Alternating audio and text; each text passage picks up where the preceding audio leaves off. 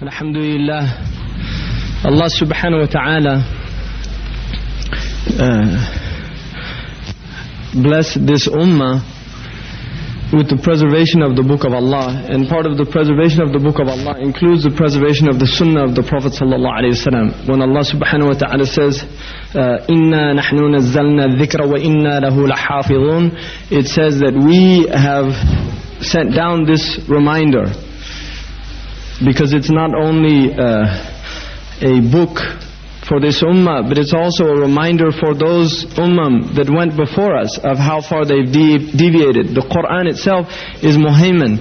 It is an overseer of the previous deens, the Judaic deen, the Christian deen, and all those deens that we don't even know their names, because there were other traditions, Allahu alam, about Buddhism, Hinduism, if they were prophetic traditions initially or not. But the Quran lets people know where they stand.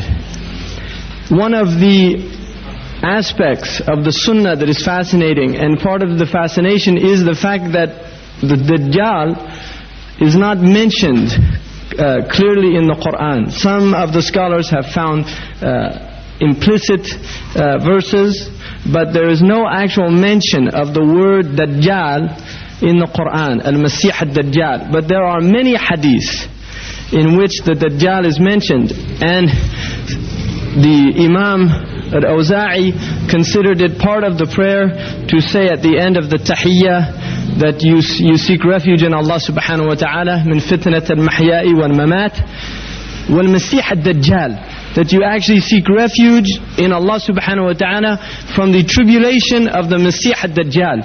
And the Prophet ﷺ said in a hadith where he talks about the 5 things that human beings wait for: wealth, al-ghina al-mutghi, the wealth that people transgress, and sudden death, and sickness, and doting old age. The last one he mentioned, the Masih al-Dajjal. The Masih al-Dajjal that will come at the end of time. Sharru fitnatin yuntadhar. This is the evilest of all of the tribulations that is being waited for. And all of these hadiths would indicate the importance in understanding the nature of the Dajjal, and in understanding also the implications that it holds for the Muslim Ummah. The Prophet ﷺ told us in a hadith, I have mentioned, no prophet has come except that he warned his people of the Dajjal. There's no prophet. From all of the prophets, some say 124,000, Allahu alam with their number. There's no prophet except that he warned his people of the Masih al-Dajjal. And he says, but I will tell you something about the Masih al-Dajjal that no prophet was given. This information, no prophet was given this information before me. And he said that he is a'war. وَإِنَّ رَبَّكُمْ لَيْسَ بِأَعْوَارٍ. He is one-eyed, and your Lord is not one-eyed. This is an extraordinary piece of information. He is one-eyed, and your Lord is not one-eyed. And this is the definitive statement about the Masih al-Dajjal, because this is the contribution of the Prophet ﷺ in warning his ummah about the nature of al-Masih al-Dajjal. Now just to look a little bit at the words. The Christians have a tradition of what they call the Antichrist.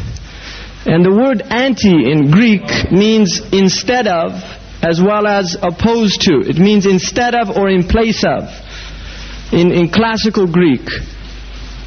Christos in classical Greek means the anointed one, where they get Mashiach in Hebrew, and we say al-Masih in Arabic, which comes from a word masaha, which means to anoint, to wipe over, something of this nature.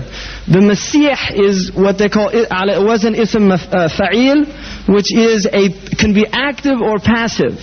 The ulama have debated about what it means that the Isa a.s. is called al-Masih.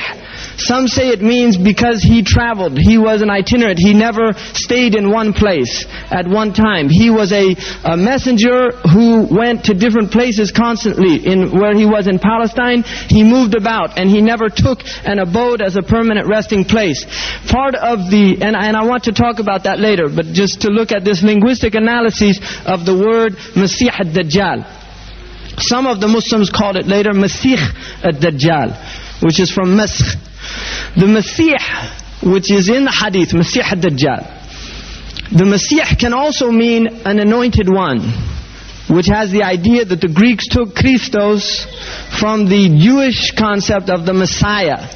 That there would one be coming, the Jews believed that there would be a Messiah that would come and bring them the truth towards the end of time. Isa alayhi salam, when he came, as we know, he was rejected. فَآمَنَتْ طَائِفَةٌ مِّن بَنِي إِسْرَائِيلَ وَكَفَرَتْ طَائِفَةٌ فَأَيَّدْنَا الَّذِينَ آمَنُوا عَلَىٰ عَدُوِّهِمْ فَأَصْبَحُوا الظَّاهِرِينَ. Allah says at the end of Surah As-Saff in the Quran that a group of Bani Israel believed in Isa alayhi salam, and a group of Bani Israel disbelieved in Isa. So this is a clear indication from the book of Allah subhanahu wa ta'ala that Isa alayhi salam's message, first of all, was to Bani Israel. And this is something he said, Ya Bani Israel, inni Rasulullahi ilaykum مصدقا لما بين يدي من التوراة ومبشرا برسول يأتي من بعده اسمه أحمد. This is a clear indication of the message of Isa alayhi salam. I am a messenger to you, Ya Bani Israel. And he calls them Ya Bani Israel, which is unique amongst the messengers in the Quran who call their people Ya Qawmi. If you look in the Quran, there is a constant reiteration of Ya Qawmi. And this is what they call in the Arabic like a ta'lif or ta'nis. When the Arabs want to tell somebody that, you know, I'm with you, they say Ya Akhal Arab. Oh, brother Arab. In other words, we're brothers. There's ukhuwa between us. And the Prophet ﷺ used this terminology. And this is something the Muslims used as a way of binding the hearts. Ya Akhal Arab. I'm an Arab like you.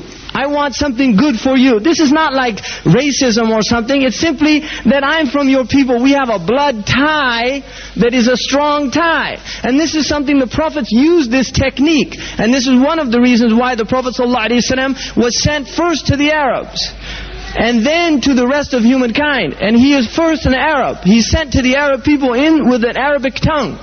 And then he's also a messenger to the rest of people. The first people he has to warn is his ashira, his own family. And then his tribe, the people of Quraysh. And then to the extension, the people of the Arabian Peninsula. And then to the rest of the peoples of the earth.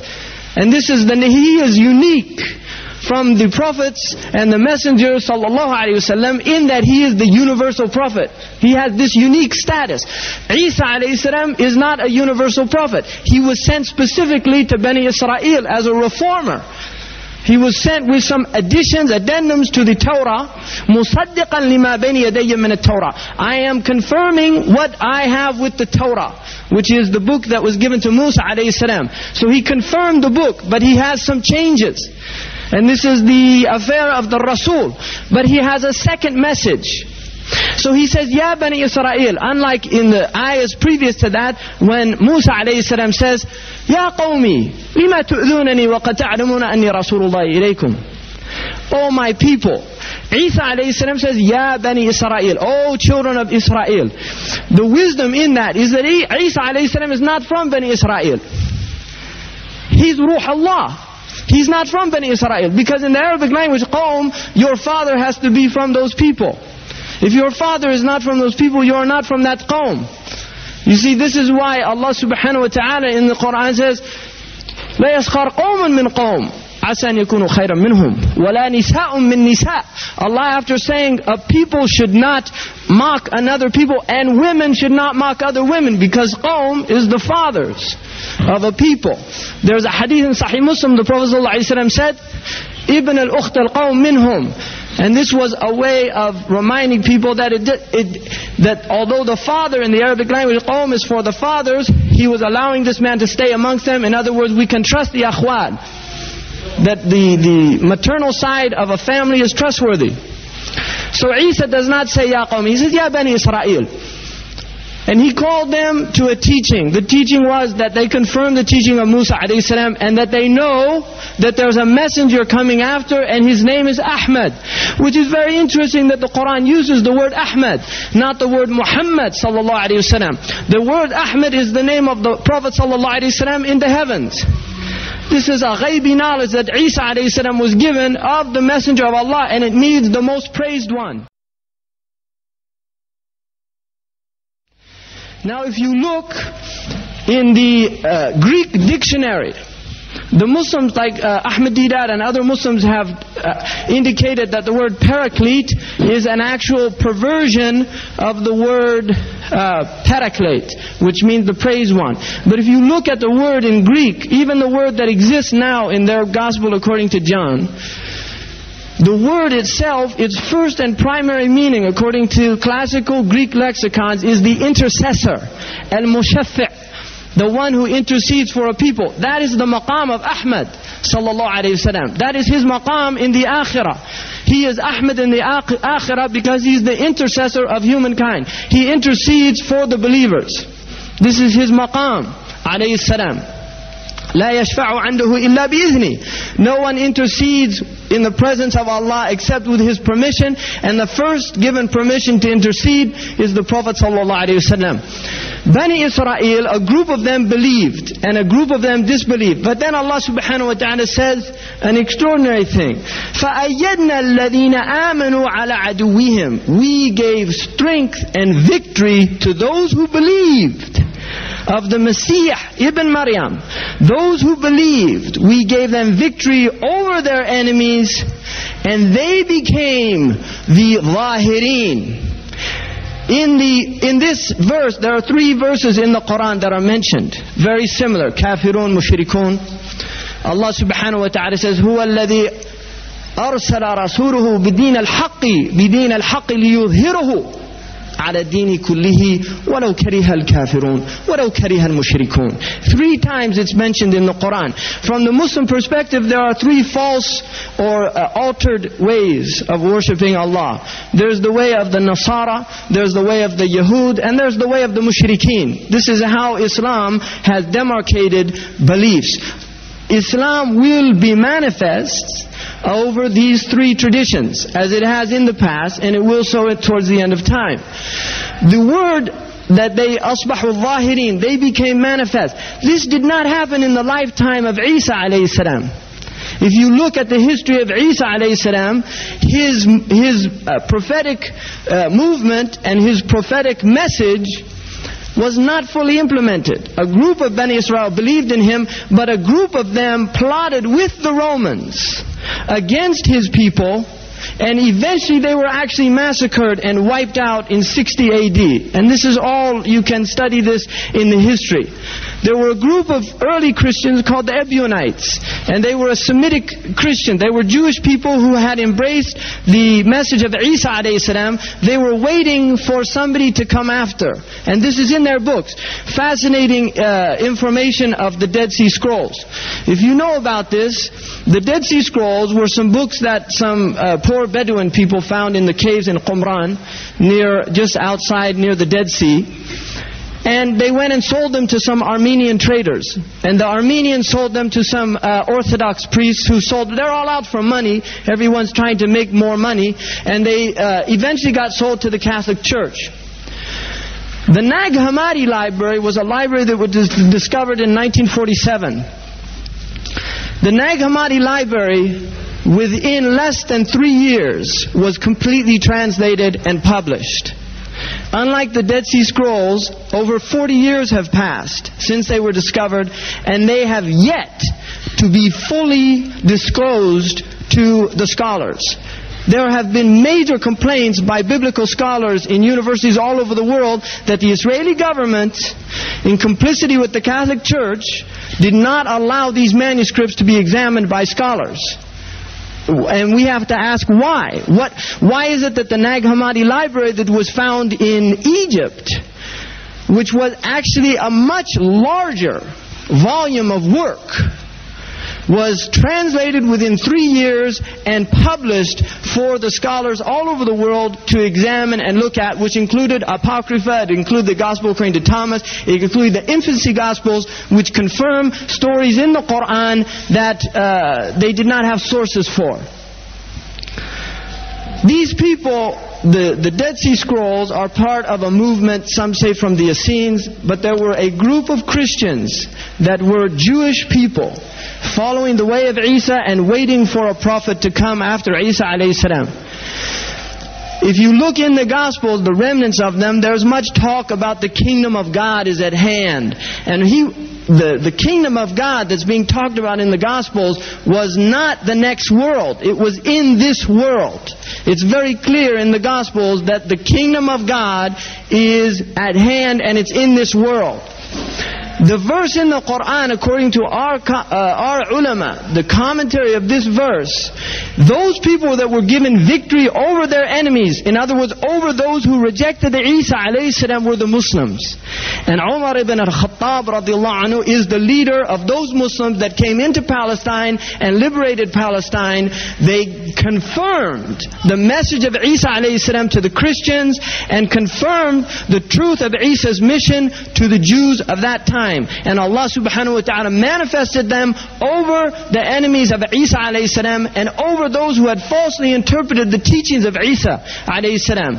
And so this is one of the gifts that Allah subhanahu wa ta'ala gave this ummah, is to clarify for the other peoples who Isa was, which is one of the wisdoms of why the Messiah is in the Muslim tradition, although it's not mentioned in the Quran explicitly, nor is it mentioned in any sahih hadith with explicitness.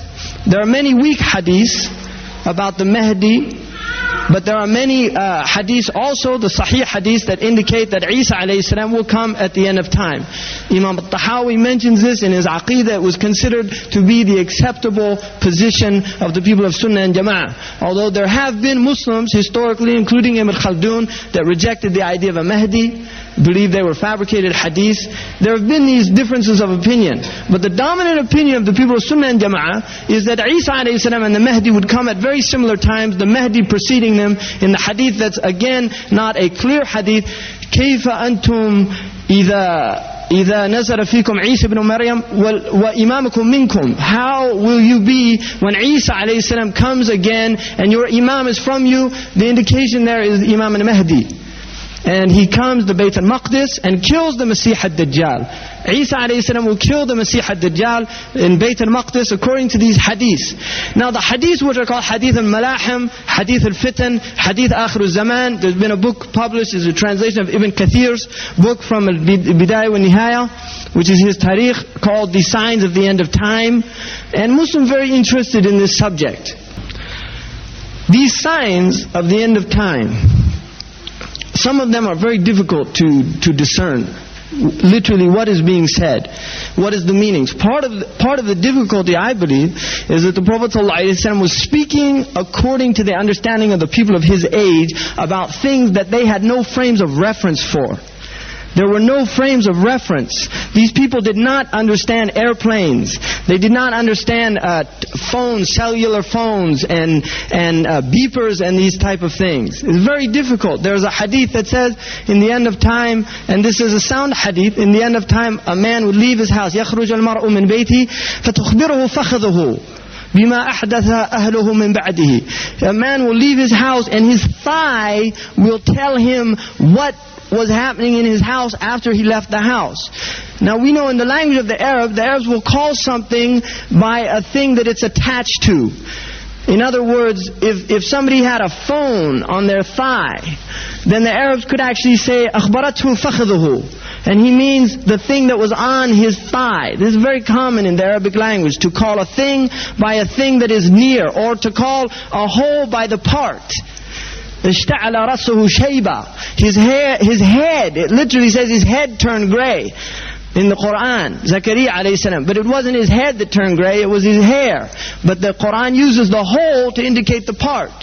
So this is part of the Arabic language. So he also said that a man, the shiraku na'lihi satukallimuhu, the strap, the thong of his sandal will speak to him. He said that the jamadat, that inanimate things would speak. There's a saying, it's not a hadith, but it's mentioned centuries ago in the books. إِذَا نَطَقَ الْحَدِيدُ وَسَادَ الْعَبِيدُ إذا نطق الحديد وساد العبيد وقرب البعيد فانتظر الوعيد. This is something I've seen a long time ago. When metal speaks, and the the slaves, the low people rule. And this is from that, they're taking it, drawing it from the hadith, this proverb. They're drawing it from the hadith. Because the Prophet ﷺ said in the end of time, the lowest people would become the rulers. The lowest people would become the rulers. And he said in a hadith, لا يزال الناس يغربلوا. The people will continue to be sifted out by a sieve. The people will continue to be sifted out by the sieve until لا يبقى من الناس إلا الحذارة. That nothing remains of people except the dregs, the stuff you throw out. Right? And this is one of the signs of the end of time. The Prophet ﷺ said, لا تقوم الساعة حتى يكون أسعد الناس لكع بن لكع. The end of time will not come until the happiest of people is لكع بن لكع, which is an Arabic expression for somebody who has nothing, no origin, no nasab, no ird, nothing. He's just a low لكع بن لكع. That's what the Arabs say, لكع. Like he's worthless. And this would be one of the signs of the end of time, when you have people uneducated prancing about the earth. These rock stars, movie stars, the lowest type dregs of the society, prostitutes and these type of things. They become happy. They become the wealthy people. They become the ones, all these things. This is one of the signs of the end of time. That metal would speak and these low people would become the rulers. And he said, and the far would become near. You see, for instance, to fly from the United States, it take you 12 hours from California, 12 hours. This is a journey that took years, literally years, not that long ago, less than 100 years ago. It would take you a very long time to make. Now people complain, the plane's late, it's a half hour late. People complain, like people with these machines, like people that work at their school on a 486, you know, computer line. Have computers come to England yet? No, I'm just kidding. Americans think that, you know, that it's all happening there, and everybody else is in the Stone Age. And this is the Stone Age. You know, rajim means stoned. Everybody's stoned now, right? But this computer they have is a 486. If they get used to it, they go home and they have a 286, what they call a dinosaur now, right? Because it's like 2 years old or something like that. And then they complain and kick it because it's too slow.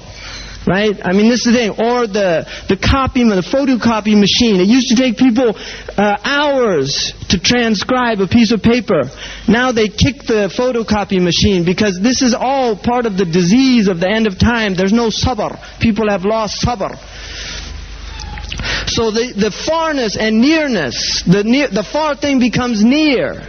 You can go now to Mecca from the ends of the earth and be there in a few hours. A trip that people used to take with great difficulty and oftentimes risking their lives. From Morocco they would have to go and pass through some treacherous places where they had brigands, Muslim brigands, right? Quta'a turuq, things like this. Very difficult for people to travel. Now they get on a plane and they go, and it's interesting because Allah's deen by its nature is tamheez, purification. In the old days, they got on a plane, they got on the caravan and it was a punishment. The whole way of going to Hajj was in preparation. And so people had a very difficult time. When they got there, the Hujjaj, the people living in Mecca used to come out of the city. And they would vie over the Hujjaj to get them to come and stay in their houses. This is the way. So once you got to Mecca, suddenly you were in paradise. People who had, now we see photographs, pictures of Kaaba. People who'd never seen Kaaba. And suddenly they were in Mecca after spending a year on a very arduous journey. And they were in Mecca and the people of Mecca were embracing them, feeding them, taking care of them. Now, the adab is easy to get there. Once you get there, then all the problems start. You see, it's the opposite now. It's the exact opposite. You spend 4 days in Hajj and the Muslim, it's unbelievable. The adab. And it just indicates our state as a ummah. The 5 prayers each day indicate the state of the ummah, right? In the community level. the local neighborhood. You see who prays at Fajr, who prays at Isha. It lets you know how the neighbor, the health of the neighborhood. And then you see Jumu'ah, lets you know the health of the community, how your community is doing. But Hajj lets you know how the Ummah is doing. It gives you an indication of the entire Ummah of Islam. By the end of Hajj, you're literally walking on a foot of garbage. This is our contribution. A foot of garbage. They used to put garbage can. When I first went on the Hajj, they put garbage, huge garbage can. Nobody would ever use them. So the Saudis, they just said, just forget it. Why waste the time? Now they just come at the end of it with bulldozers and bulldoze all of the garbage. Right? And this is the state. But it's okay, you go to McDonald's. Now McDonald's in Mecca. You go to McDonald's, you have your McDonald's hamburger, throw the paper on the ground, right, with the golden arches. And Colonel Sanders outside of Bab Abdul Aziz. Both names are problematic. But this is the state of the Ummah. So all of these things are happening, and amazing things. I mean, we're living in fascinating times. There's a Chinese curse, may you live in interesting times. Right? We are living in very interesting times because there's extraordinary change happening in this Ummah. Phenomenal. At rates that become like the computer. It literally boggles the imagination and the mind. So this idea of the second, to get back to it, this idea of Masih ad-Dajjal. The Masih has the idea of the anointed one. The one who was anointed by Allah subhanahu wa ta'ala, the Messiah of the Jewish people, which we believe and confirm is the position of Isa alayhi salam min ulul azmi, and from the great Anbiya and Rusul, that he was given this position to call Bani Israel, the lost sheep. I was only sent for the lost sheep of the tribe of Israel. That sounds like it's a valid piece of the Injil. Wallahu ta'ala a'lam. All of we would call those hadith matruk, hadith mawdu'. We don't know what they are. Like in the science of hadith we have isnad. They don't have isnad for the Injil. So this group that was living at that time called the Ebionites, they were Jewish Christians. And these people were wiped out. Now Hans Kuhn, who is a German theologian, he's Catholic. The Catholic Church has accused him of heresy and different things. Hans Kuhn wrote a book called Christianity and the World Religions. He has a section on Islam. In this section, he admits that we must come to a fact that Jewish Christianity, which disappeared in the Quran in the Arabian Peninsula, some of the Christian scholars, in order to deal with this, have said there must have been Ebionites that were living in the Arabian Peninsula, and they leaked this information to the Prophet Muhammad. During the persecution to the Arabian Peninsula. They have no historical evidence for this. None whatsoever. And yet this is their claim. So he admits this, Hans Kuhn. And in the end, after explaining that he recognizes that the original Christianity was Judaic, Semitic Christianity, had nothing to do with what later occurs, he says, in spite of all this, I'm not saying we should all become Jewish Christians, because what he means is we have to become Muslim, because that's the only place they have any historical link, is 7th century. He said, I'm not saying that I'm perfectly content with being a Hellenistic Christian. This is what he said. And the Catholics and all these things, right? And also, the Vatican have to give up all the gold that it stole from everybody. And that's problematic for them, right? It's one of the richest corporations in the world. The Catholic Church is one of the richest corporations in the world. It's actually a state, the papal state. They're the first state that recognized Hitler's government. It's a papal state. It's its own state. It's not part of Italy. So this is the state of Christianity that takes place. Now what happens is, and Allahu Alam, the formulation of all this is very complicated. You start reading about it, it gets more and more complicated. But there is a massive amount of evidence and documentation that has been published recently. Unbelievable. Most of this stuff was done in the 19th century. They don't like to admit this, that they've known this stuff for 100 years. They don't like to admit this. The Tübingen School in Germany, they completely discredited the four Gospels as valid sources, as historical documents. They recognize them for what they are, as propaganda propaganda tracts. I mean, this is just fact now amongst the scholars. Amongst devout Christians, there's two types. There's the fundamentalists who don't barely know how to read in the first place, but those who do know how to read choose not to read. They choose just that I believe this, the devil, devil's trying to trick me, the devil's trying to lead me astray, so I'm not going to listen to this. They consider the Muslims like devils. Once you start using logic and things like this and trying to bring rational argument to the discourse, this is inspired by the devil because it sounds good, right? And this is the way they look at it. And then there's the intellectual Christian who's in a crisis, so they become Buddhist Christian. They do Zen meditation and have ecumenical, we're all one and peace and love and, Muslims, let's talk about it and, it's all one in the end of the day. This is the other. This is the liberal. You have the right wing and the left wing. And this is where they go. They tend to go, the right wing and the left wing. غَيْرِ الْمَغْضُوبِ عَلَيْهِمْ وَلَا الضَّالِّينَ. Take your choice. Now, it's very interesting that when we as Muslims think of Isa alayhi salam, Nabiullah, I mean that's obvious. Ruh Allah. This is a very interesting term. Ruh Allah. What does ruh mean? In Arabic, what's it mean? You look like you're Arab. What's it mean? Ruh. Spirit. Now, the spirit is opposite what? What is the spirit opposite? The material, right? Isa alayhi salam is literally the embodiment of spirituality.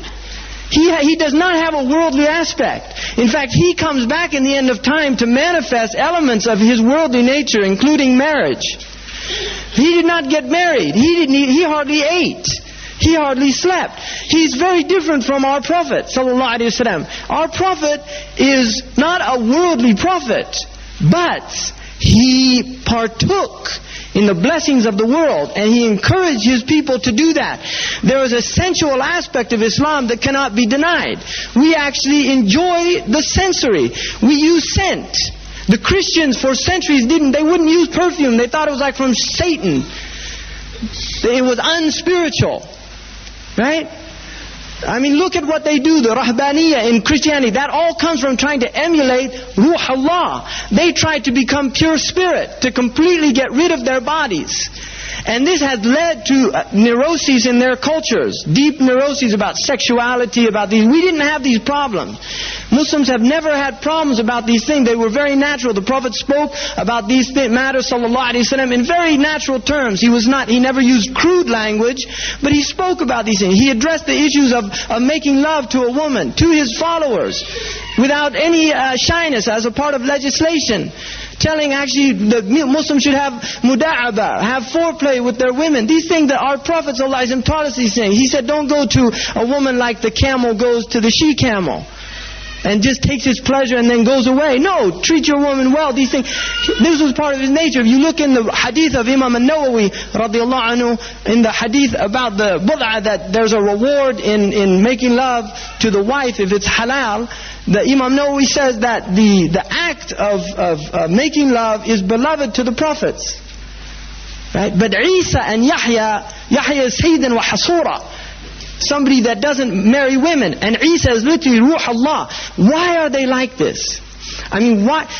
Part of the role of the messengers, part of what they do is they literally treat diseases. They're healers. This is part of their...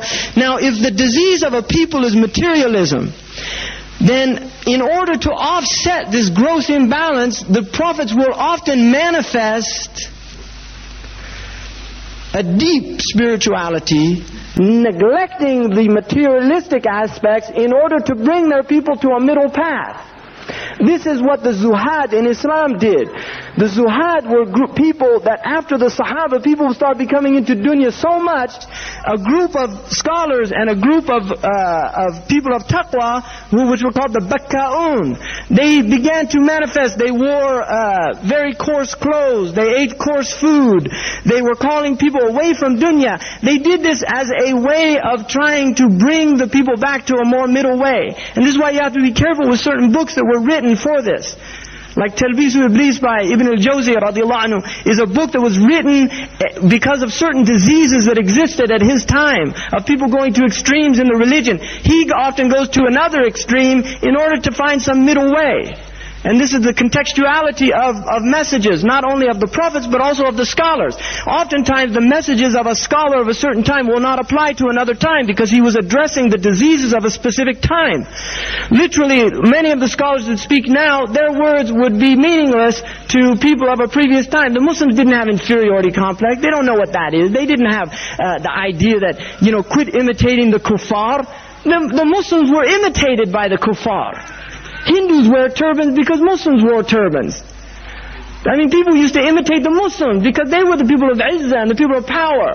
But now the Muslims, you see them imitating the kuffar because they see them as being, they have izzah. We want izzah. This is what they want. They want to be like, because being is being like.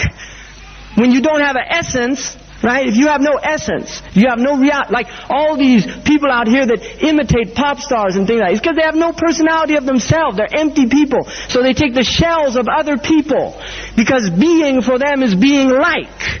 They have no reality of their own. So if Michael Jackson wears one glove, they start wearing one glove. If Madonna starts wearing Ray-Ban glasses, they start wearing Ray-Ban glasses.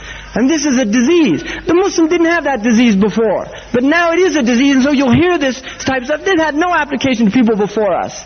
None. So each age has. Now if you look at the message of Isa alayhi salam, his message is all about maut, akhirah, warning people about death. Look at the saying that we have in our own tradition of Isa alayhi salam. He says, "Ad-dunya ma'bara, fa'abaruha wa la ta'maruha." The dunya is a bridge, so quickly get across it and don't spend time building on it. These are from our own traditions.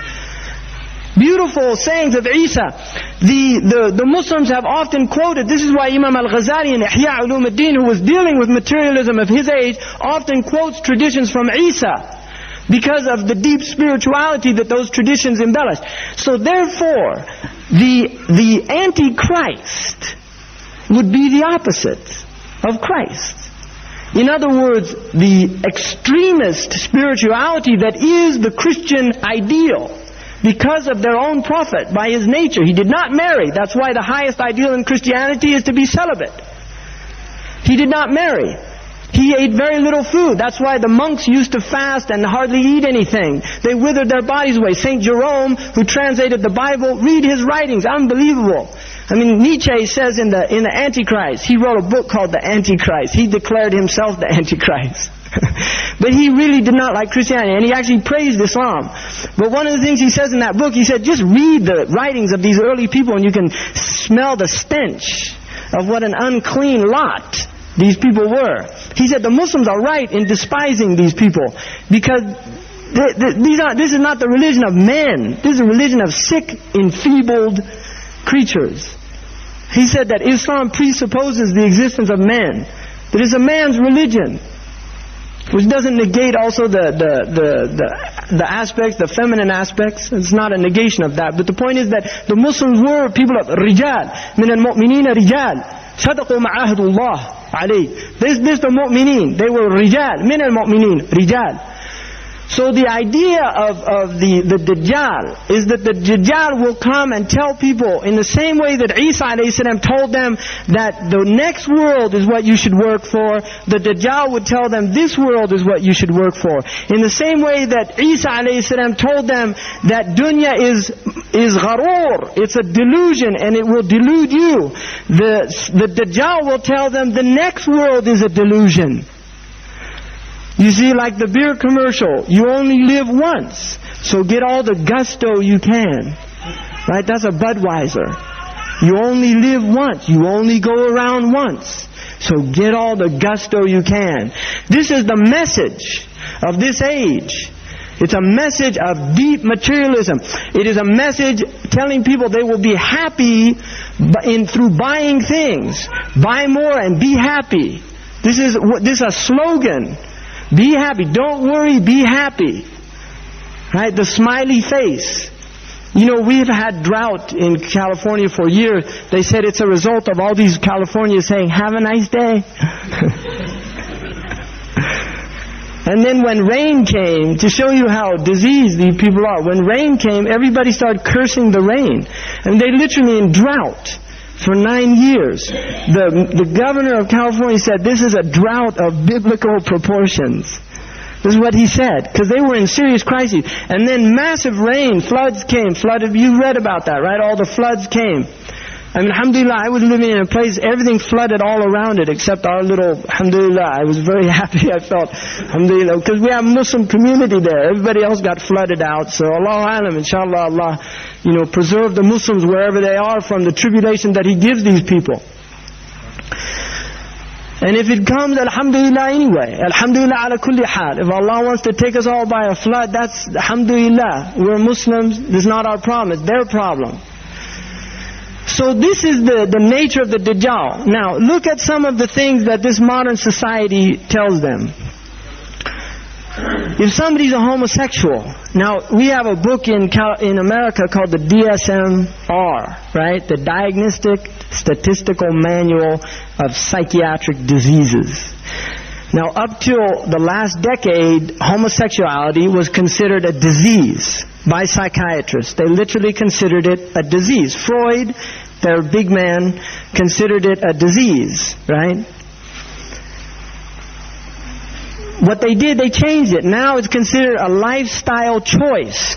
Now, when it was considered a disease, there were a lot of people who were tortured by perverted thoughts and things like this. Now, part of this from shaitan, we know that. You don't do wudu, you don't do ghusl. Shaitan has a lot of power to get in there and play games. One of the games he does is liwata.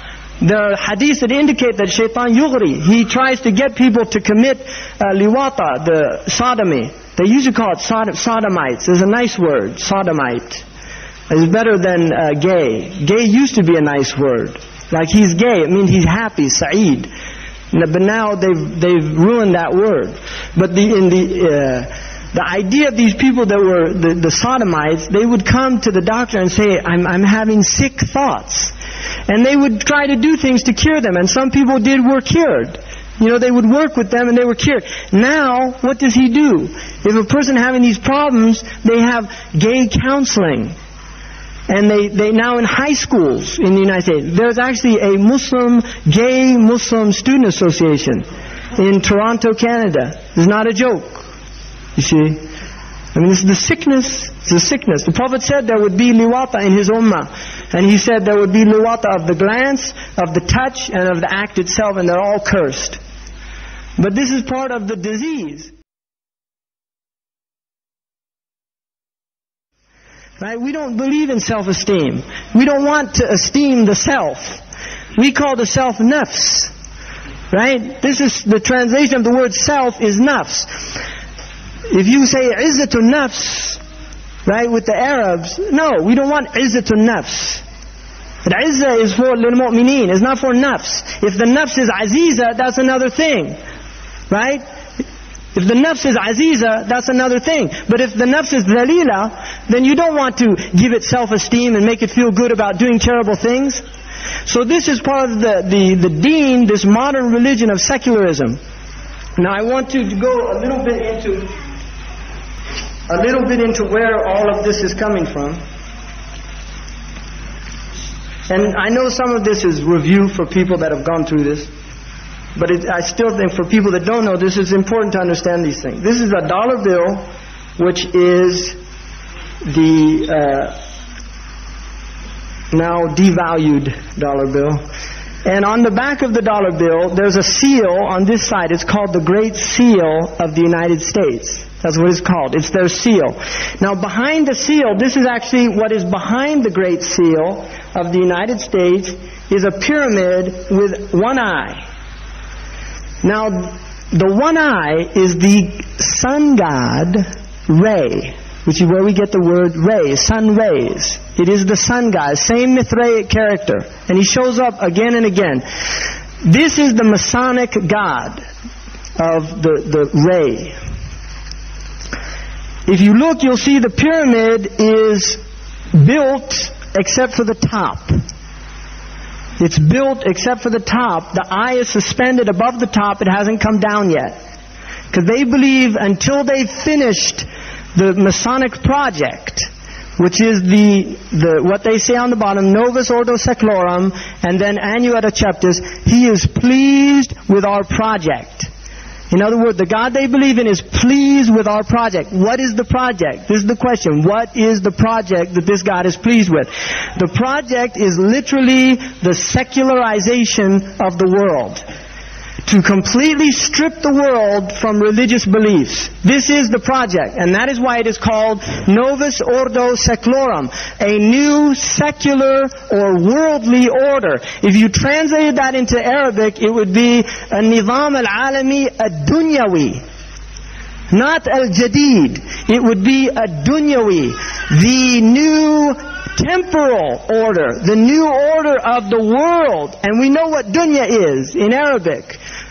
Dunya has a negative connotation in Islam, unlike alam, which does not have a negative connotation. If you read the Quran, alam is not a negative connotation. Rabb al-Alameen, Allah is Lord of the Alameen. We are part of the alam. The alam is the passive form of alim.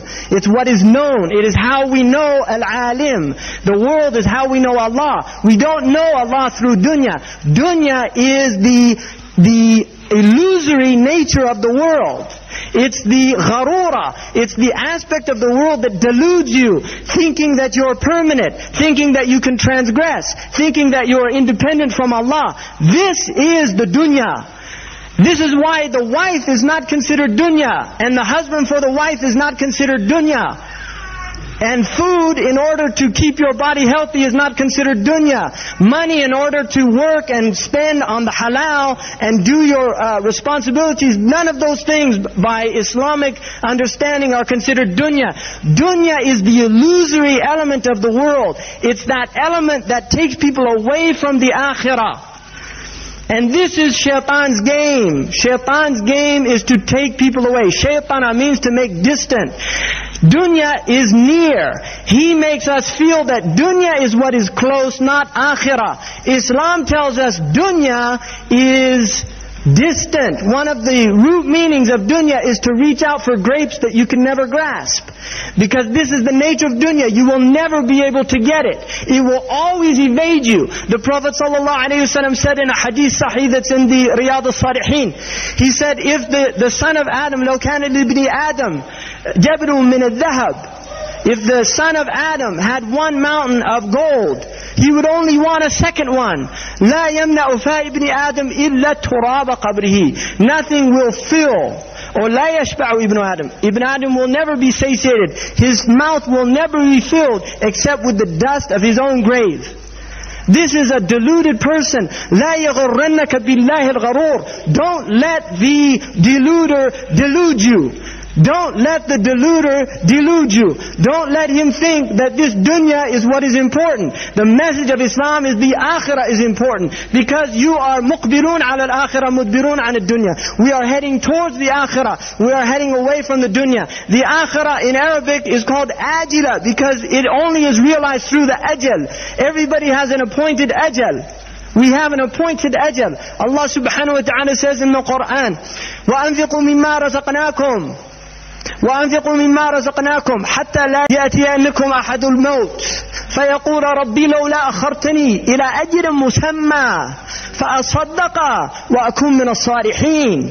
This is what the man says. Spend out from what Allah has given you. In other words, get rid of the dunya now. Spend out. Get rid of it now so it benefits you later. And don't be deluded by it. And then Allah subhanahu wa ta'ala says, because when the ajal comes, what's the human being going to say? Rabbi, lawla akhartani. If you just let me go back, delay this ajal, let me go back to the dunya. You're in akhirah now. Let me go back to the dunya. فَأَصَدَّقَ. I'll get rid of that dunya. I won't keep it in my pockets. أَصَدَّقَ وَأَكُمْ مِنَ الصَّالِحِينَ. And I'll be from the people of righteousness. وَلَنْ يُؤَخِّرَ إِذَا جَاءَ أَجْرُهَا. لَنْ يُؤَخِّرُ نَفْسًا إِذَا جَاءَ أَجْرُهَا. وَاللَّهُ عَلِيمٌ خَبِيرٌ بِمَا تَعْمَلُونَ. Allah will not delay this ajal Allah will not delay it. When it comes to the nafs, Allah will not delay it. This is what the shaitan wants to make people believe. This is what the dunya wants to make people believe. When you go into the malls, right, in America, the malls literally are telling people there's no time. You see, it's like Disneyland. If you go to Disneyland, which is part of the importing of the American religion, Mickey Mouse is probably going to be with the idols in hell, burnt, like these other idols. Because it's the seal of goodness in their deen. If you go to Disneyland in the United States, it says, you leave today. You leave today and enter the world of yesterday and tomorrow. What is that? That's delusion. People live in the past and the future. Muslims are people live in the present. Right? We remember now. Dhikr is not remembering the past. It's remembering Allah, which Allah is reality. Allah has no past and no future. Allah is reality. This is what Muslims remember. We remember quite literally the presence of Allah subhanahu wa ta'ala. Al-hadara huwa ma'akum aynama kuntum. Allah is with you wherever you go with His knowledge. This is the dhikr of the Muslims. We literally remember Allah subhanahu wa ta'ala. Right? We do dhikr to remember Allah subhanahu wa ta'ala. These other people drink liquor to forget Allah subhanahu wa ta'ala. Right? I mean, we go to this dhikr store. They go to their liquor store to drink up and forget. We go to our dhikr store, which is the heart, to remember Allah, not to forget. They want to forget because it's too painful. Once they start seeing things. They did a study, Omni magazine in the United States. 80% in this study, right? They love statistics. 80% of the people in their study that meditated, in other words, they closed their eyes, turn off the radio, turn off the TV, turn off the music. They closed their eyes, not to go to sleep, but just to still their thoughts. 80% had anxiety attack. This is true. And that's why they pump music in. Years ago, I was in England and there was a farm and I heard this rock and roll music blasting. And I went with somebody to see what it was. It was a pig farm. And they play the music for the pigs because they eat more. That's what the farmer told us. He said they eat more with rock music, they eat less with classical music. So they play rock music for them to eat more, to get fatter so they can sell them. This is what they do here. They play them all this music. They found, this is not a joke. When you go into store, I don't know, do they do this here? They play music in the stores? You know why they do that? They did studies and found people stay longer. They graze like animals. Allah says, hum kal an'am. They're like cattle grazing. Bal hum adallu sabila. They're even more astray than cattle. Why? Because a cow, if it sees a car coming for it, it's going to get out of the road. I mean, the cow is not going to hang around. And with the cow, if you show the knife to a bull, he's going to charge you. He knows what's coming. That's why they have to stun them first. Right? But these people let them literally slaughter them. They go to the slaughter singing. Like the people, really, and I've said this before.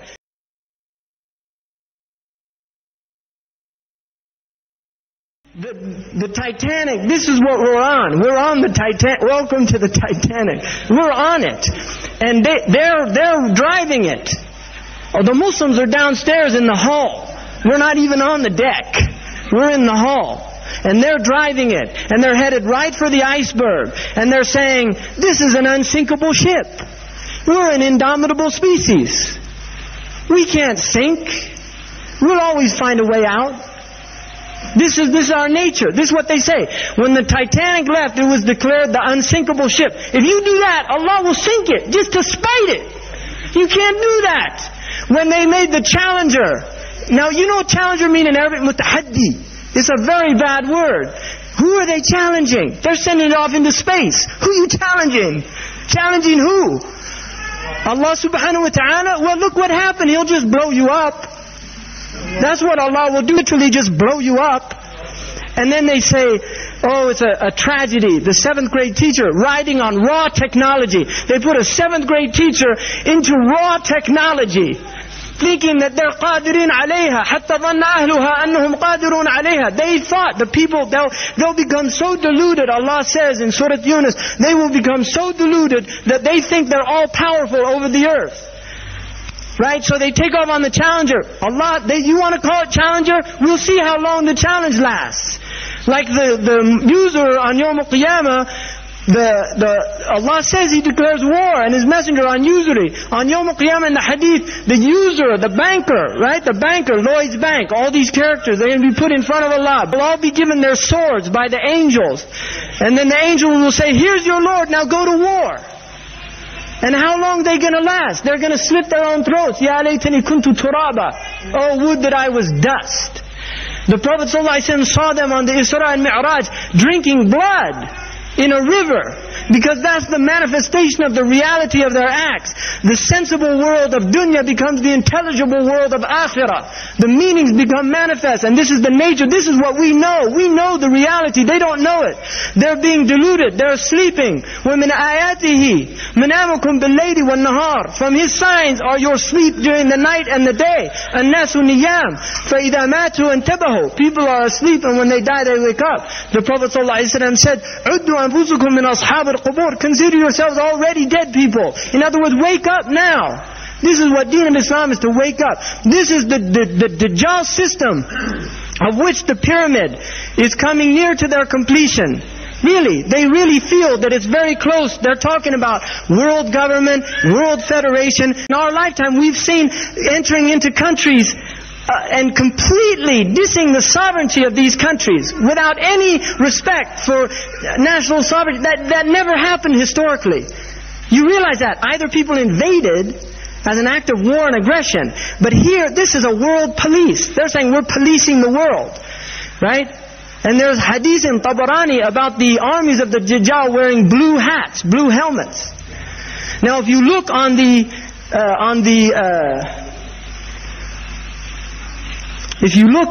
symbol, you see the earth, and then there's a spider's web, right? This is Bayt al-Ankabut. Allah says in Surah al-Ankabut that they are those who take awliya min dunillah, those who take shirk, take protecting friends other than Allah subhanahu wa ta'ala, are like the Ankabut, kamithli Ankabut takhada bayta, the Ankabut that takes a house. And then Allah says, وَإِنَّ أَوْهَنَ الْبِيُوتِ لَبَيْتُ الْعَنْكَبُوتِ. The weakest of houses is the spider's house. Now, what has enabled the one-eyed, and I'm not saying Dajjal is TV or computers or these type things. There have been these interpretations. It's very dangerous to make ta'wil of these type of things. And I don't adhere to that school. But I do believe that these are symbols and warnings to the Muslims. In the same way that the Prophet said in a hadith sahih, عند كل جرس شيطان. Every time you hear a bell, there is a shaitan. This is an indication that Muslims should not go to public schools, because they use bells to call the children. You see, this is what happens. In the United States, do they use bells here? Do they use bells? You see, this is what they're indoctrinating the children into this system. But Muslims forget these hadiths. And if they know them, they just, what a coincidence. No, this is something serious here. It's like Muslims that gamble with things like, oh brother, we should, in the United States we have a big problem of sending letters to congressmen, right? One man came to me, he said, brother, 2/3 of the Congress agrees we should lift the arms embargo. It's only President Clinton that's against it.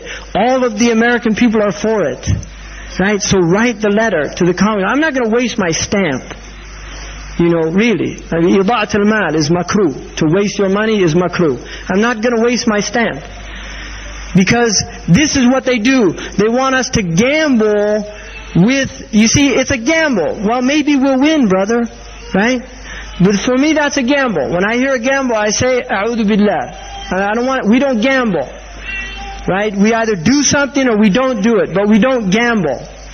And this is a big problem of the Muslim, that we lose insight into these things. So the Dajjal, the system that will enable this global network and global control is literally called the World Wide Web. Al-Bayt al-Ankabut al-Alami. That's how you would translate in Arabic. The worldwide spider's house. And they get the people on it like flies on the internet. They tell you here, what is a net? Is to catch you, to trap you. And this is what we do. It's a tool, brother. Use the tool. If the tool gets you in a vice grip, right? I mean, this is the nature of tools. They're either used for you or against you. And this tool is not in our hands. It's way, way past that.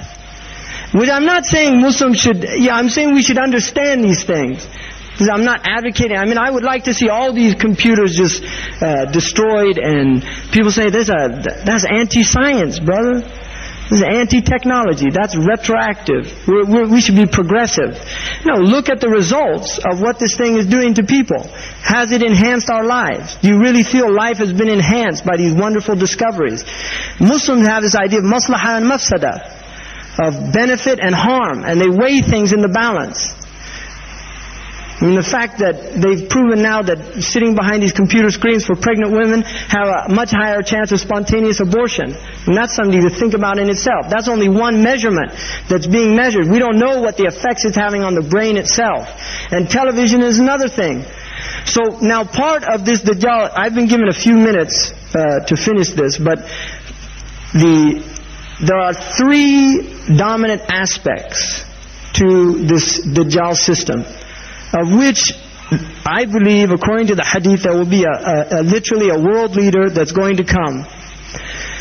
The first aspect is Fir'aun. Fir'auna, Hamana, ujunuduhuma. Fir'aun, Haman, and his armies. The first aspect is Fir'aun. Fir'aun is the political system. The political system is the Freemasonic constitutional system of separation of religion, of any form of religion, in the acts and decisions of the state system. In other words, morality is literally thrown out and Machiavellian principles are implemented, the principles based on efficiency and the benefit of the ruling elite. No other considerations are taken. If it means killing a lot of people, it means killing a lot of people. Lawrence Eagleburger, the Secretary of State, Acting Secretary of State of the United States, in Newsweek, when he was asked about the Bosnian matter, he said, this is a Greek tragedy. It has a beginning, it has an end, and a lot of people are going to die in between. That is a man who speaks Serbo-Croatian. He speaks Serbo-Croatian. He was the Yugoslavian ambassador. And he was there as Acting Secretary of State. They took Baker out, put him in as Acting Secretary of State when the whole Bosnian thing started, right? People didn't know he spoke Serbo-Croatian. I mean, this is complicity. And yet we hear the mouthing, the hypocrisy. The last 4 years they've been saying, if you do this again, we're really going to let you have it. We're going to have to get serious now. And this is just, it's again this game that they play with the Muslims. But we're in a deep trance, we're in a sleep. Now, the first aspect, the political, embodied by the constitutional government, separation of religion and state, which is implemented now in the Muslim countries as well. You see, they say the state religion of Egypt is Islam. Then why then are young Muslims, whether they're political activists or not, if they grow a beard and they go to the masjid for Fajr, they're either followed by police or they're put in prison. If the state religion, according to the constitution of Egypt, is Islam, then why are Muslims persecuted for being Muslims? Why? This is a question we have to ask. The state religion, all the Muslim countries have in their constitution, the state religion is Islam. Then why do they treat the Muslims the way they do, whether they're politically active or not? I mean, I'm not going to get into a debate about harakat and what's right, what's wrong about it. I'm just talking about simple Muslims that grow a beard and want to pray in the masjid, they're persecuted. If you're an old man, you can go, it's not a problem. Once you're all bent over and they know you're not going to jihad threat or something like that, right? I mean, even your takbir is pretty weak. They're not worried about it anymore. It's called ajuz. They don't care about the sheikh, that kind of sheikh. They care about other type of sheikh, not the old man. They're not worried about that. So this is the secularization of the world. This is what's happened. And they're doing it in Saudi Arabia. You will see the secularization of Saudi Arabia is taking place. I mean, the Saudis have never really implemented Sharia.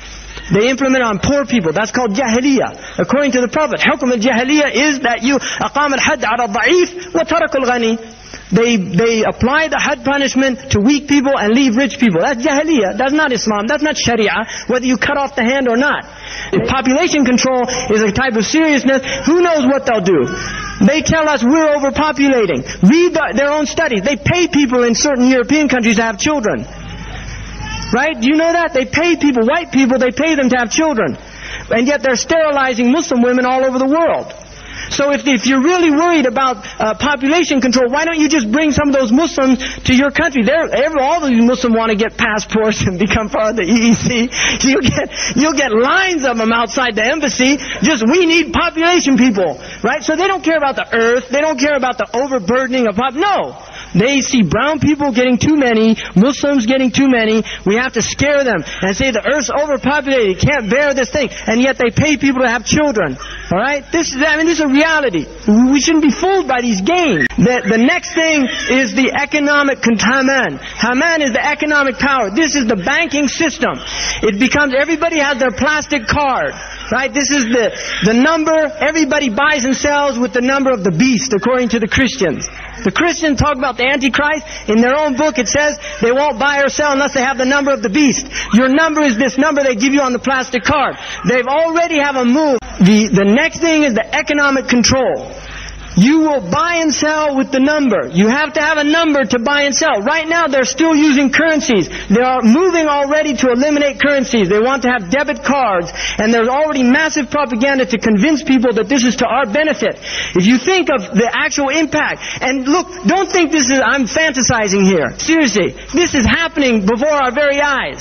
You are now in the United States, the vast majority of transactions happen with cards. You go into the grocery store, you use your ATM card. You go into the gas station, you have automatic gas. You just slide your card through. This is absolute control. The one eye that is watching everything has complete control. The moment you slice that thing, they know where you are. All they have to do, if they want to punch, they put your number of your credit card, which they all have access to. There's no private property, privacy, all these things. Forget about that. They study you. They know where you shop. They know what type of books you buy. If you buy, they'll trick you into buying these preferred reader cards and things. You go to a bookstore, so you want to join up with the preferred reader, and then whenever you buy a book, they literally print in the books you're buying and then turn the card. This is what they do in the United States. And then they do statistical analysis of what type of people are reading what type books. Because they want to know. The FBI in the United States, the Federal Bureau of Investigation, will check yearly what books were checked out in the entire United States with computer analysis. So they know exactly what books people are reading. And then they see what type of segment. That's why statistics, they love statistics, because they can work out, see what type of people are reading political books, what type of people are reading pornography. Now they know. And when you download on these things, not you, and nobody should be, but these people downloading pornography on their computers, they know exactly what they're watching.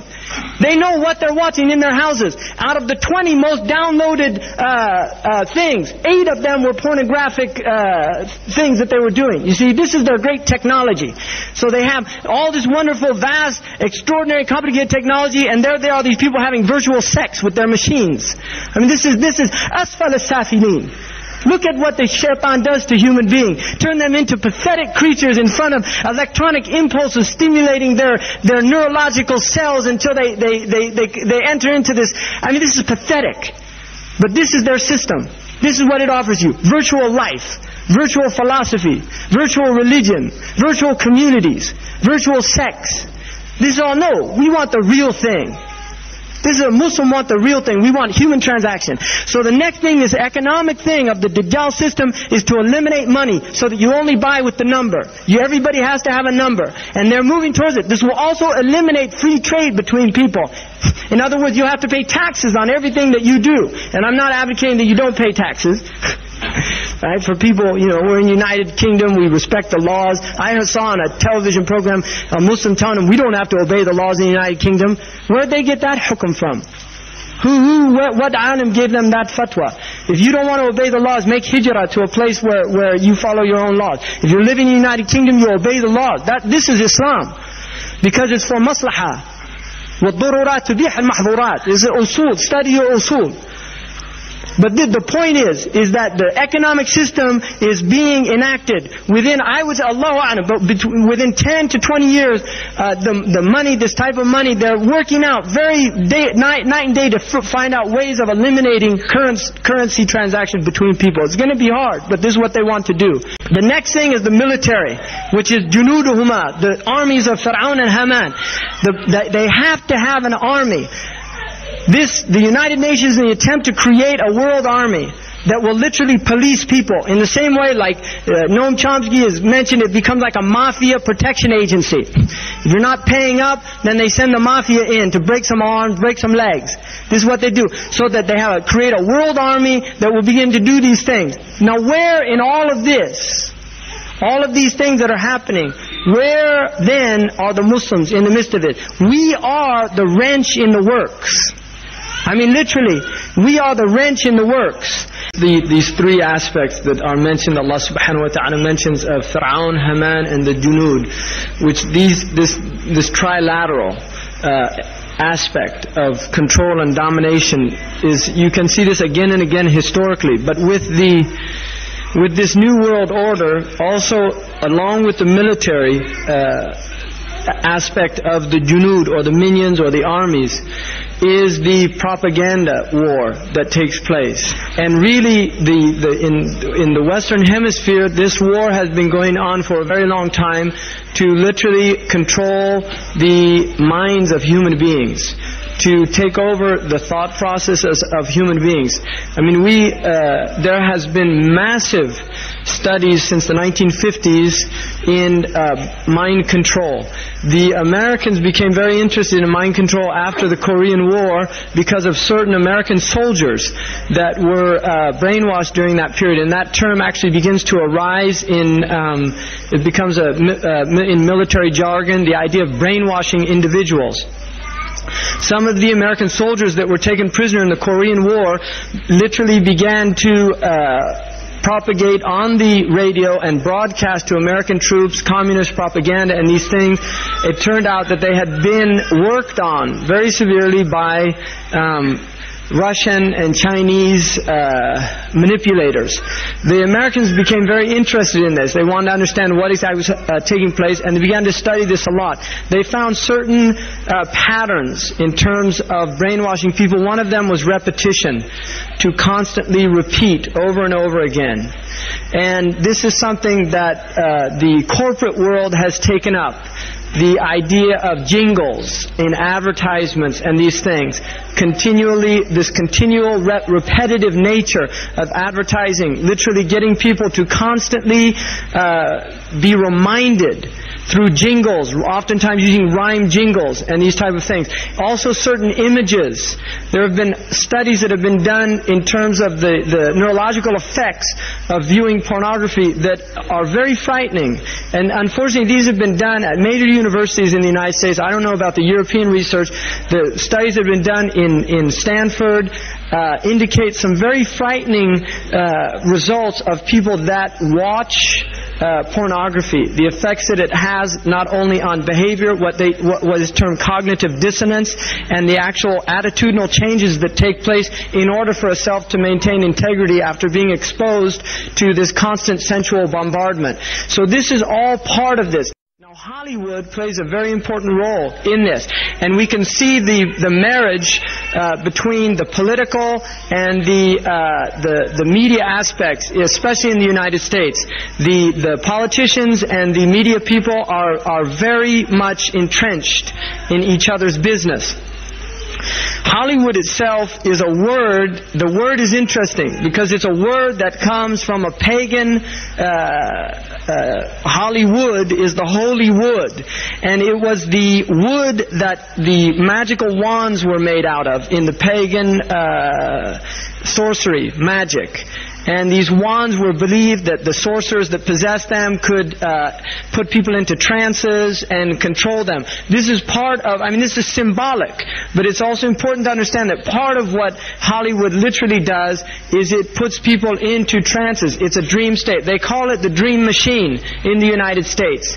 And it creates fantasies for people. It puts people into these sleep. Now, one of the things is interesting that in the part of what's done in movie theaters, in darkened rooms where people watch television, is literally a trance state that occurs. It's what's called suspended state of disbelief. You enter into a state, you suspend your disbelief and enter into a state whereby you begin to believe what you internally realize is imagination. It's falsehood. Films are magic. It's just magic. You go and you watch these things and people get caught up in them. People cry during films. All this catharsis that takes place in these things.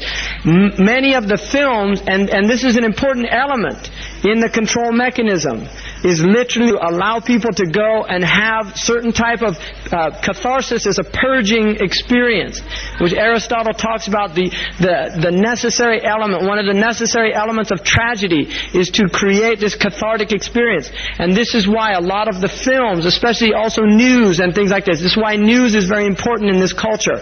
Everybody watches the news, they have this tragic, cathartic experience of watching the tragedies of others and then feeling safe and complacent in their own experience of the suspended state of illusory well-being. So these are very intricate and sophisticated methods. Now I think it's dangerous, although there are elements, there's concerted efforts that take place, there's also a lot of people that have similar worldviews that aren't necessarily working together in concerted efforts. But the corporate elite is a very small group of people. They really are. It's not a large group of people, and these people definitely have very powerful agendas, and they're working towards them. And when I said that the Muslims are the wrench in the whole machine, I mean, really Islam is. The Muslims are in the state that I don't need to go into detail about that. But these people recognize the potential threat of Islam. Brzezinski, who was the National Security Advisor to Carter during the Carter period, has written a book called Out of Control. And it's about the state of the world affairs right now. Out of control. In that book he says that right now there is literally in the field of ideas, there is no potential idea that could take on a mass movement as a reinvigorating element in human societies other than Islam right now. This is what he says. That all of these other philosophies and ideologies have literally fallen by the wayside, and he said the vibrancy of Islam is still present and manifesting himself.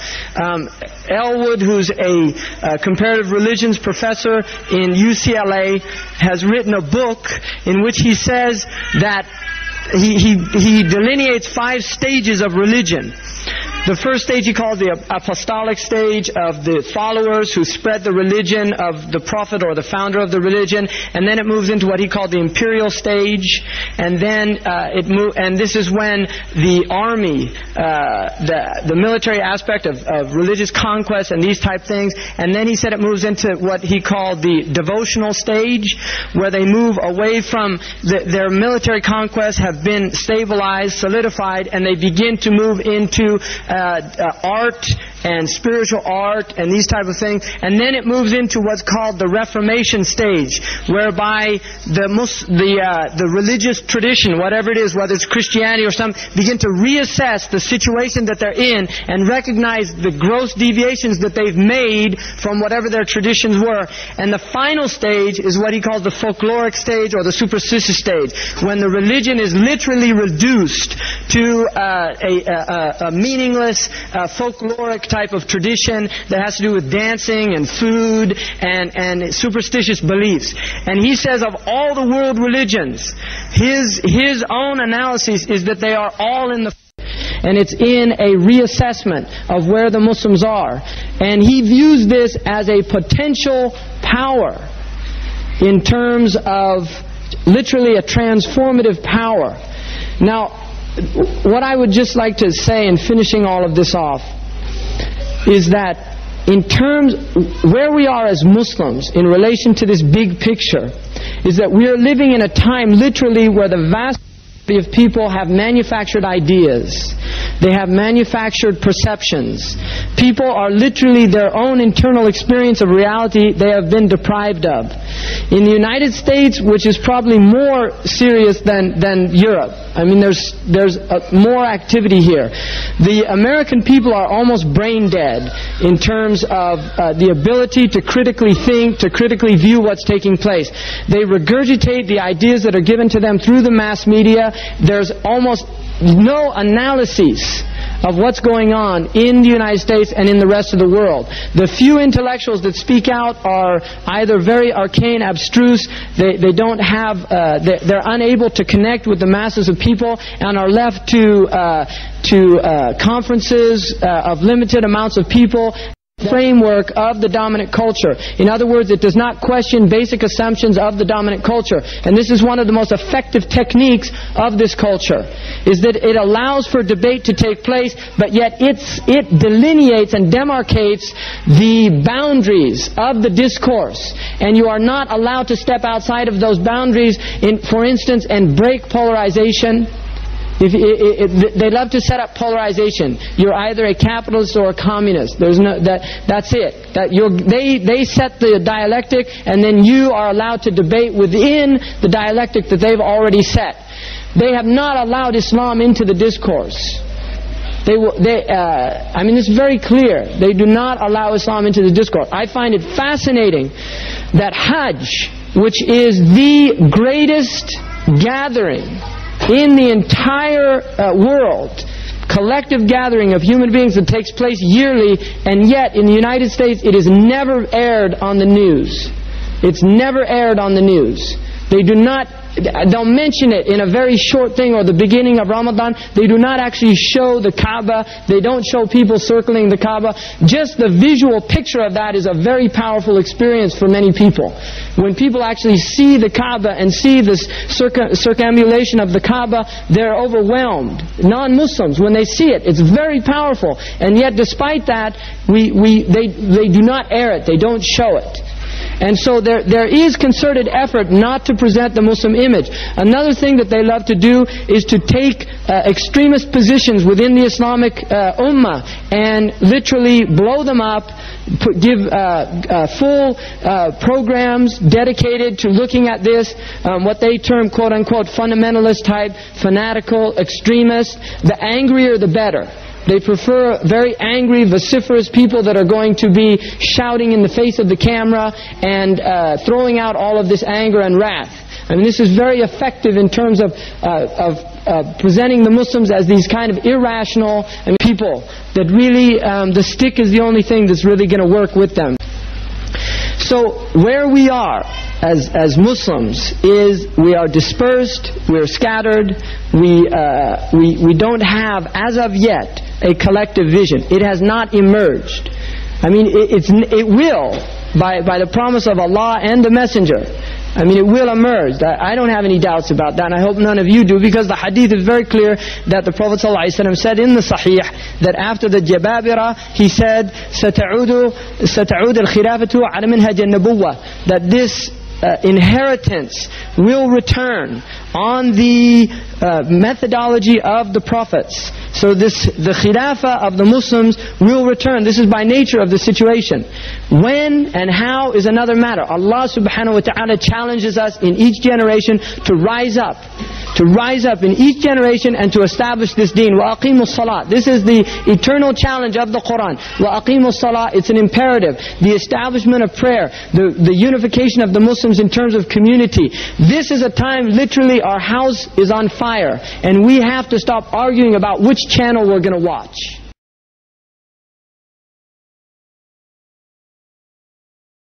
We need to literally recognize that the house is on fire and it's been burning for a long time. We need to put out the fire, and then we can decide how we're going to rebuild this house. But at this stage in time, anyone who is creating division, divisiveness amongst the Muslims is a shaitan.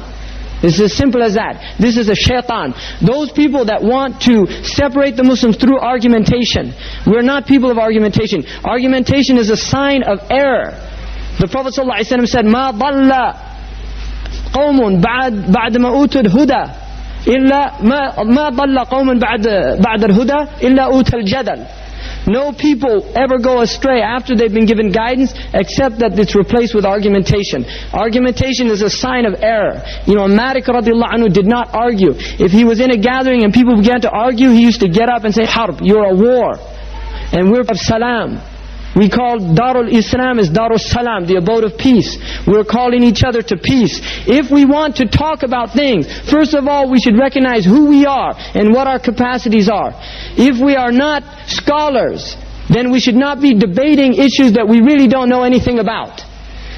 Sharia is something, it is not something that everybody can talk about. There are certain basic things that everybody knows. It's called al-ma'lum min ad-din bil-darura. And those type of things we all know. Khamr is haram. That's not a problem.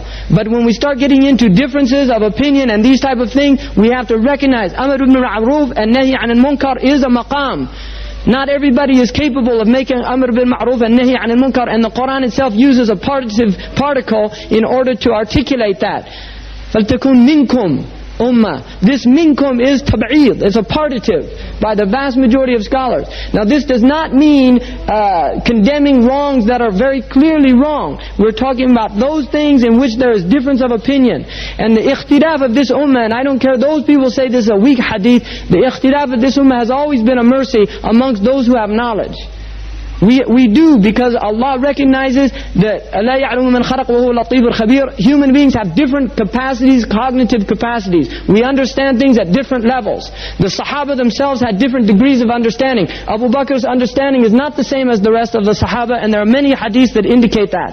And those core Sahaba radiallahu anhum that were around the Blessed Prophet sallallahu alaihi wasallam, they were not at the same, they were at a much higher intellectual capacity than other Sahaba. Which doesn't mean there wasn't benefit in all of them and blessing. No, but those people became the leaders. They themselves had disagreements, and yet they respected each other. Sayyidina Ali's fatwa differ from Umar radiallahu anhu. The fatwa of Ibn Abbas are very different from the fatwa of Ibn Umar radiallahu anhu. This is a fact, historically. Ibn Mas'ud radiallahu anhu had different fatwa. So they themselves had different understandings. We should recognize that the Muslims do have different understandings, but they're within a generous framework. If people go outside of the framework, first of all, it is the job of the scholars to those rightly guided people who have the requisite knowledge in order to articulate these things, to delineate for us what those boundaries are, and when people go outside of those boundaries, unless the boundaries are clearly transgressed, in which every Muslim knows it. But there are many things that only appear to be a transgression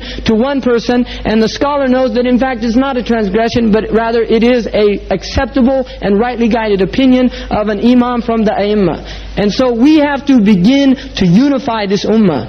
This is the challenge of this time, is to begin to unify what has been separated. The kuffar have been dividing and conquering us for centuries. And we have to recognize that this is a game that we have to get out of. We have to just refuse to keep rolling the dice. Just say, no, we don't want to turn anymore. You play the game amongst yourselves. We're not going to play the game. They called literally the English Home Office, British Home Office, and the French called the destruction and dismantling of the Muslim empire, of the Ottoman Empire, they called it the Great Game. That was the term that they used for it. It's just a game for them. Go and cause fitna amongst people. And Muslims should not fall trapped to these type of things. So we should recognize, first of all, that we are in a Dajjalic system. We are in it now. We're part of it. We're in it. We should recognize it for what it is and begin to do those things that will enable us to protect ourselves and our children. My recommendation to all of you is now, I know that the brother's not going to like this, but if you have a television, this is the most powerful tool that they have in terms of controlling people and disseminating their information. This is the most powerful tool that they have. If you are able to use your television for nothing other than useful things, then I would say, Allahu Alam, I'm not going to make a judgment on that. But if you find yourself wasting your time, if you find yourself being entrapped by this machine and following the addictive patterns of the vast majority of people, then get rid of it. Just get it out. I mean, that's my advice to you, a sincere advice as a brother to you. Get rid of the machine, because it's very powerful, it's addictive by nature. This has been proven. Read the Principle of Elimination of Television. There's many books that have been written that have proven that the quality of life of those people who have gotten rid of this machine has been enhanced. And they do not miss it. And this is a reality. And I can attest to that, because I've lived without that machine for several years. And I have no desire. It really is a corruptive element. It will destroy your children. If you allow, it's like having shaitan as a babysitter. It's just allowing shaitan to take care of your children. It will sow corruption. Children that watch these programs, these are role models. They're watching children that are grossly, what we call aql walidain, which is a kabira in Islam, is disrespect, filial impiety, gross disrespect towards your parents. This is one of the 7 mubiqat. And this is what television teaches children. If you watch these programs, you will see that children are constantly arguing with their parents, fighting with their parents, undermining the authority of their parents. The basic message is that tradition is something that should be broken. Right? This is a message to the children. Tradition is something that should be broken, because in the film, the princess is not allowed to marry a poor person. It's against the law. And the father's against it. But in the end, she goes against her father, and in the end, the father accepts it. And this is the message, that if your father's against something, in the end, he'll accept you. So just go against him, break authority, do these things. This is a constant theme. So these are so-called quote-unquote innocent films being put out. You take your children to them, there's indoctrination going on. And the best propaganda is that which you don't recognize. This is the most effective form of propaganda, is that which you are not aware of yourselves. So we have to be very careful of allowing, Neil Postman said that the Americans no longer need to send armies like the previous colonists do. They just send their television programs to colonize people, because their whole message is consumerism. When on the way here, we had an Algerian brother we met who had a hat that said LA. And I said, "Are you from Los Angeles?" I didn't know. He said, "No, I'm from Algeria." I said, "Well, it's almost the same now, right?" And he said, "Where are you from?" I said, "Los Angeles." I mean, I'm technically from that area. And he said, "Los Angeles, put his thumb up. The best place." I said, "Oh, you've been there?" He said, "No, but I've seen it on the movies." You see, and this is it. I met one Muslim Arab in a Muslim country. He told me that "Ana marid wa Amerika shifai." He said, "I'm sick and America's my cure."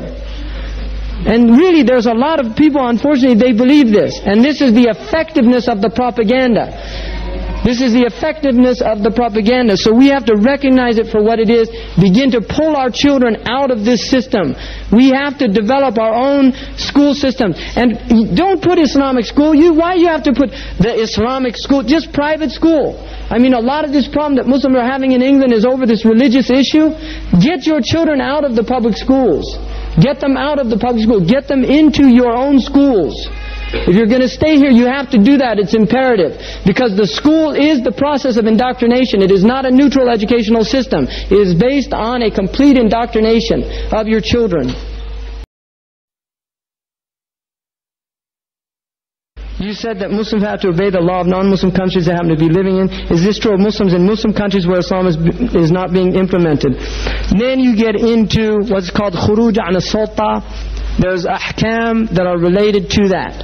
If you're living in a country where the ahkam of Allah subhanahu wa ta'ala are not being implemented, you have 2 choices. One is to make hijrah. Now, if there's no place to make hijrah to, I asked a sheikh that I studied with, Usul, Sheikh Muhammad Mahmoud Wal Zaidan, about the obligatory of making hijrah from America. Because there have been fatwas that have been written on that. A close friend of mine, who's a scholar, wrote a fatwa and actually gave it to me. And I asked him, and he said that from a classical Islamic perspective, there's no basis for living in those countries. But he said, but this is an age that has bewildered the scholars. And he said, and those of us of lesser capacity are even more bewildered. So it's a very problematic time, what we're living in, these situations. But you cannot bring darar to yourself. You cannot bring harm to yourself. It's part of the Sharia.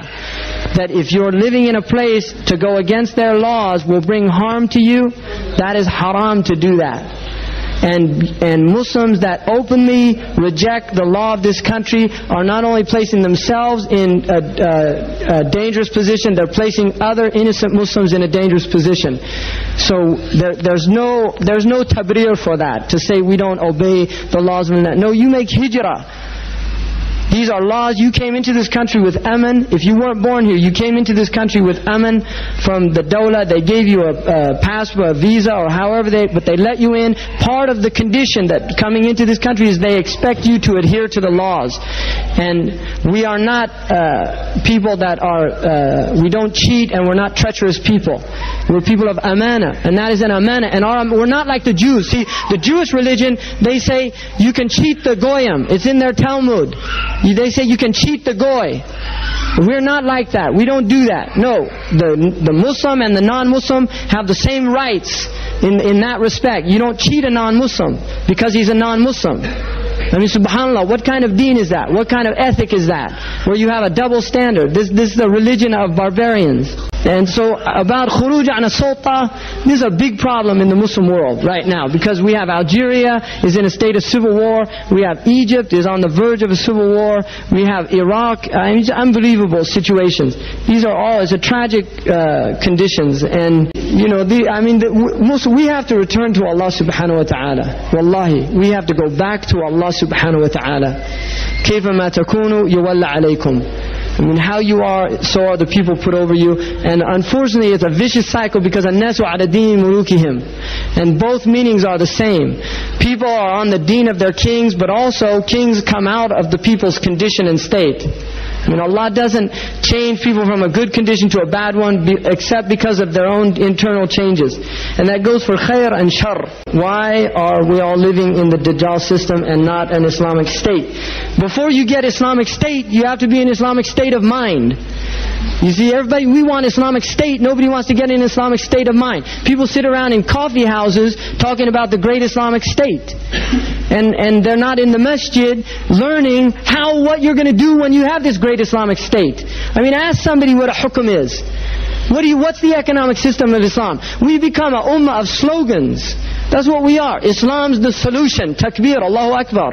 Tayyib. There's the menu. Where's the meal? Where's the meal? Let's eat it. You know why? Everybody, you just put out the menu. That's all they do. Put out the menu. Oh, it's very tempting. Right? This is a slogan religion now.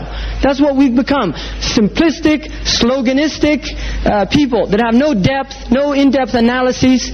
No, we need to learn our deen. And the deen is an incredible system of renewal. Our usul is so brilliant in that it allows in any situation for Muslims to act.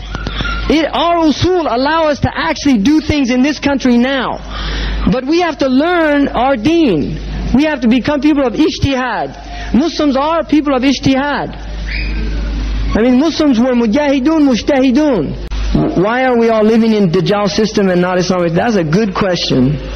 How can a person stress the importance and reality of the Dajjalic system, as a lot of Muslims treat it as a myth or a system far away from Muslims or their country? And this is true. The Muslims do not take this thing seriously. It's like a joke. And one of the hadiths is a beautiful hadith. The Prophet ﷺ said that there will be people from my ummah that say, let's go down and check this a'war out, the Dajjal. Let's go down and look at him. And the Prophet ﷺ said they'll go down and become maftunin. They'll get sucked into his fitna. Right? And seriously, let's go down. Let's check what's on the TV, bro. Turn it on, then you're sucked into the system. So people should not take and don't take the TV lightly. Really, it's not a joke. They do millions of dollars of research on how to control you. This is not a joke. They have degrees in psychology of mass communication.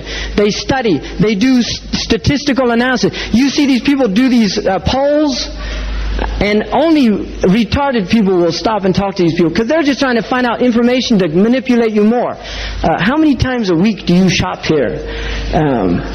What's your favorite? What kind of car do you drive? And they want to get information, find out what you're about.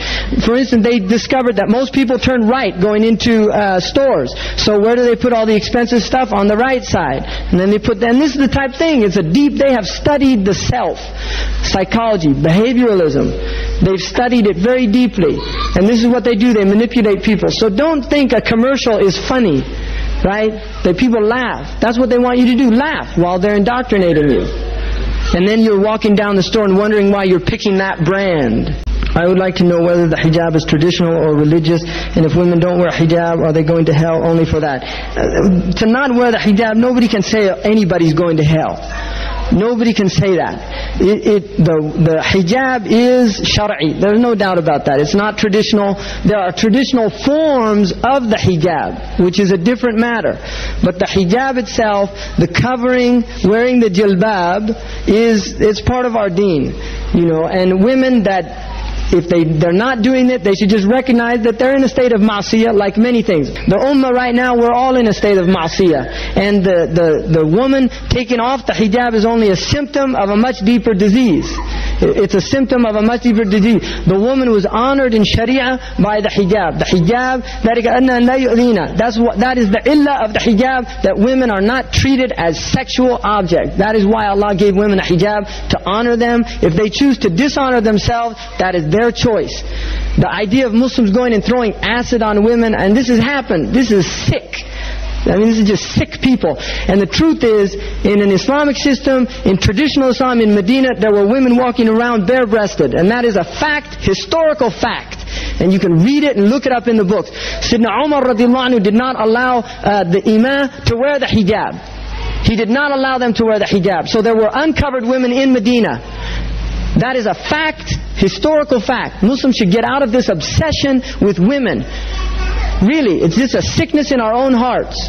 Just lower your gaze. If the sister's not wearing the hijab, her husband should be responsible for that, her own family. You can give somebody nasiha, but you just lower your gaze. And we're living in a society, people walking around naked. And we're worried about somebody not wearing a scarf on her head. Go out there and look at these animals out there. Seriously, go out there, look at them. Unbelievable. People really. And the other thing is, the hijab, a lot of Muslim men, they make it a hijab between a woman and her iman. Not all of you acting like Sahaba, and yet we want the women to act like Sahabiyat. And also another thing, I challenge any of you, just wear a robe and a turban one day out here. Just go on and experience what it's like to be identified as a Muslim. A lot of you, I don't know, you could be Hindus or whatever, in terms of these people, their perception of you. But when you wear something that identifies you as a Muslim, that itself is putting yourself in their face. And for women it's a lot harder, because they have a stereotype that they're stupid, they're backward, they're ignorant, and that's the message that they're being given. They get stares, they get laughed at. Go out and experience that. You see, put your turban on, put your robe on, and go out and drive on the subway, get on the tube, and do those things, and just get the feel of what it's like for people to stare and look at you and do those things. We should have more compassion for our sisters. Wallahi, we should have more compassion for our sisters. And the reason why a lot of women leaving Islam is because we're chasing them out of Islam. And that's the truth. And every time has its place. We should know the time we're living in.